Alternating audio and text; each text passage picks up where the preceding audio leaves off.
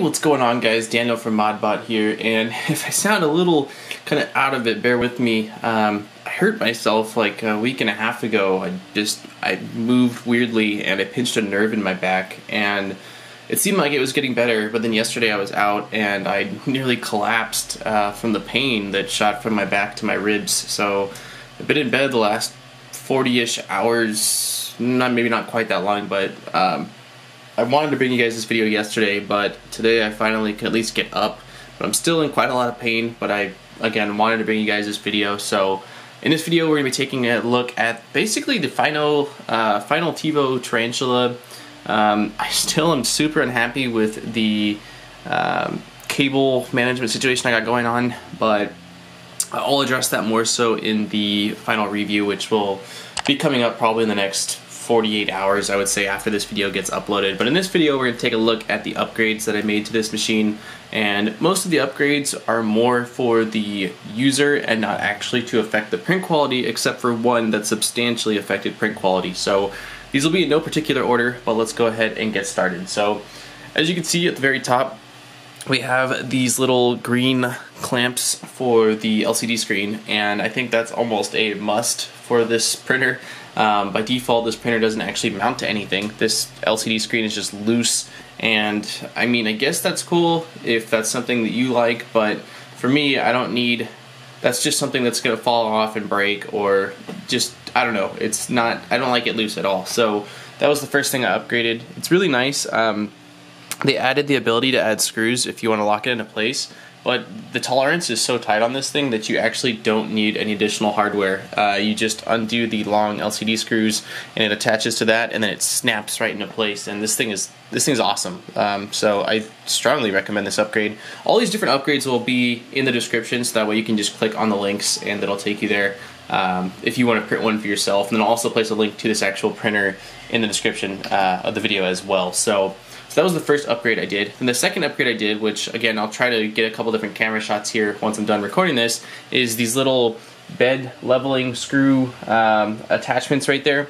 The bed leveling thumb adjustments that this machine comes with kind of suck. They're really hard to turn, some of them. They hurt my thumb. So this was a really simple print that you just print out 4 of them. They snap into place, and that way you can adjust the bed much easier without any kind of pain on your fingers from doing so. So that was a really nice and simple upgrade. So then the next thing I did was, I was really unhappy with the cable situation on this machine, which again I still am very unhappy with the way all the cables are right in the front. Seriously, the only thing I could think of is to actually cut and solder all these cables shorter, so that way there's not all that slack in the front. But that's such a pain to do, and because I build so many printers, I don't know that I feel like doing that with this. I've done it in the past with other printers, but I really don't know that I've got the patience right now to go through and shorten each cable one by one. It's just really tedious. It's not enjoyable. But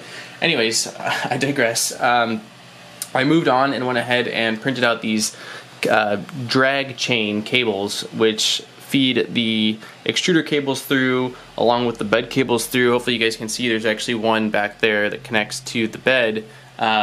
So I went ahead and printed out those, and I also printed out one for the Z-axis, but I was having issues trying to figure out what cable I even wanted to feed through here. The only one I could think of was like the motor cable, which was too short. It was pulling on it, so I ended up opting to not do the Z-axis, and I just did the X, which again is a lot cleaner.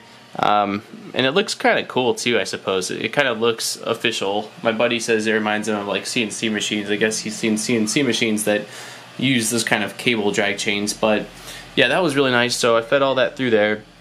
I ended up having to put a little zip tie to connect the drag chain to its actual main base attachment right there. It just kept popping off, and again, I don't know if that was like a print thing or maybe I printed the layers too high. I think I printed the chains at 0.2 layer height. Maybe I should have done even thinner, but by applying a tiny little zip tie, that fixed that issue, and you know, it's good to go. So we've got that. I also had to print out this little corner bracket right here, because when the machine goes up, if I hadn't printed this, then this little unit that attaches to this chain would hit it. So you have to replace that as well. So it was quite a lot of printing.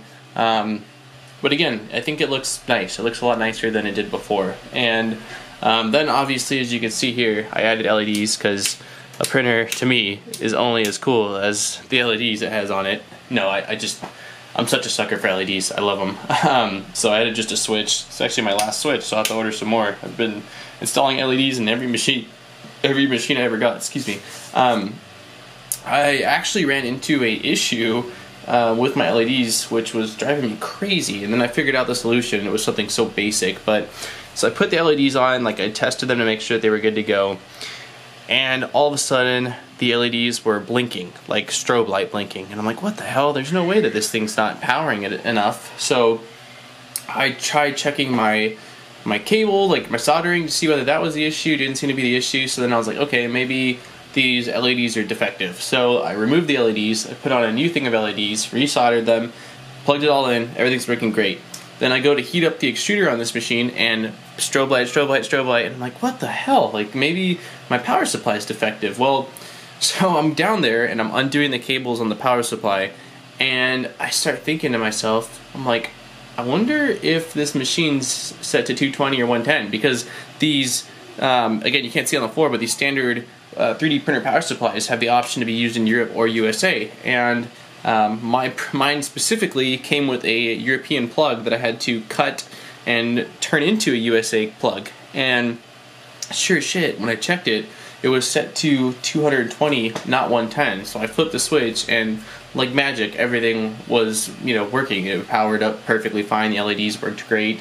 So that was annoying, because that was like an hour of troubleshooting, or hour and a half of troubleshooting, and the solution, of course, was something so basic that, it was so basic that I didn't look at it because it was too basic. It's something I've never really had to deal with before.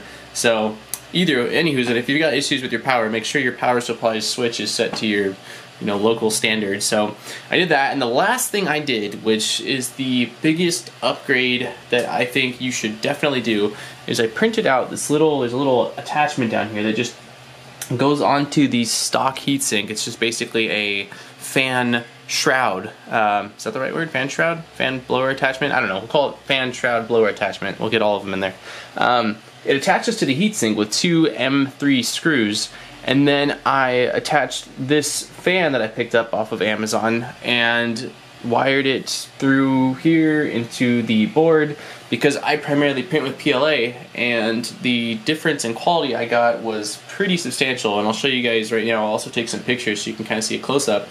But this particular part that you have to print, a little bit of advice is, if you print it at 100%, which is like, how it normally comes when you download it off Thingiverse, it's kind of too tight, and when I put the fan into it, it snapped the original part. So I saw somebody in the comments that said, hey, print it at 105. That worked out well for me. So I printed it at 105, which is, a 5% scale, and it was a little bit too loose now. So then what I ended up doing is I actually took some of this freaking epoxy that I just always have epoxy on hand, and I put a little bit of that and let it dry overnight, and now it's in there. I mean, it's solid. It's not going anywhere. So maybe try it at like 102.5, somewhere in the middle. Maybe that would be the sweet spot if you're going to print that out. But regardless, let me see if I can figure out which of these benchies I printed. Hopefully you guys will be able to see this, and again, if not, I'll get some photos. But this was a benchy that I printed without the PLA cooling fan. Let me see if I can get it to zoom in a little bit better on it so you guys can kind of see the lines and stuff. Okay, there's a lot of stuff going on right here, a ton. Like, it's not so great at all. And this is the one that I printed with the cooling fan. That little chunk on the bottom was my fault. There was a little bit of plastic left on the nozzle, but if you look at the difference between that one with the fan and the one without the fan, it's huge. There's no excuse as to why you should not add a fan to this printer for $6 if your quality is going to be that much better. So I think for the final review, I'm going to print out another one of those monsters probably that I printed out, the little pencil holder guys, and compare it, because this is a big print. I think I have enough plastic, I hope I do. So that way we can compare this guy, which again turned out pretty solid, but has some serious under extrusion and just line issue as well, to the final one, which again has an added fan, and I tweaked the filament. I calibrated the filament along with the tension on the extruder, which seems to have made a huge difference. So Once again, this is the Tevo Tarantula upgraded with mostly stuff for me. Again, the cables, the bed leveling, the LEDs, the mount, but the big difference for the print quality is that extra cooling fan for that first layer, which really makes a night and day difference. So hope you guys enjoyed this video. Once again, if you have any questions, leave a comment down below. Links will be in the description to any and all the things I talked about in this video. And I hope you guys are all doing fantastic, and be looking forward for that Tevo Tarantula full review coming out in the next day or two here. Alright? Once again, this has been Daniel from ModBot, and I will see you guys later. Peace, guys.